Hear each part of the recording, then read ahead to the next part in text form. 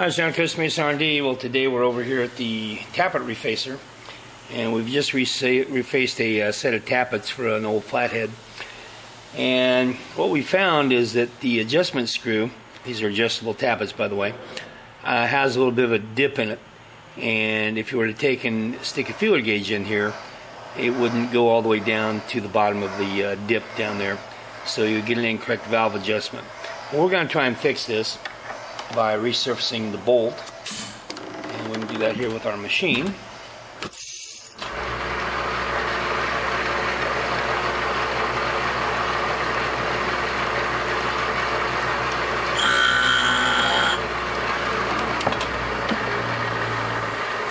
doesn't take much, and you need to have these nice and flat to be able to make your valve adjustment.